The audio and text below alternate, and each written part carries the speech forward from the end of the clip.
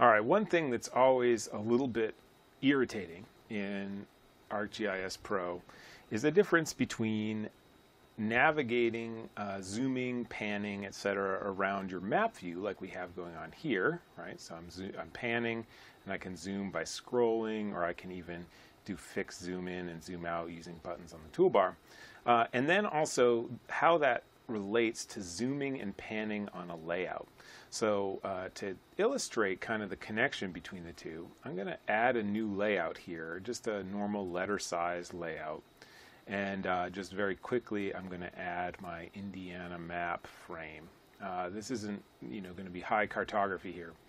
And so the map that I have here is now shown in my layout, except that, as you can see, they're different from one another.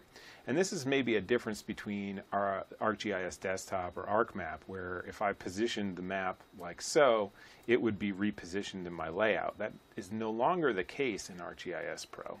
And instead, if we want to change how the layout represents my mapped data, I need to head over to my Layout tab and actually activate my map. So this is this map area here, and I have to activate my map. And now I'm going to pan and I can zoom on my map view. So I can get it set up the way that I might like. And then once that's done being activated, I either can go here and close activation. So this is a contextual tab, the layout tab, or I can click the back button here to close that activation. This is different, of course, than previous versions, but it's also true that when I'm in the Layout tab, when I try to navigate, I'm actually like moving the paper around or zooming in and out on the paper rather than my data.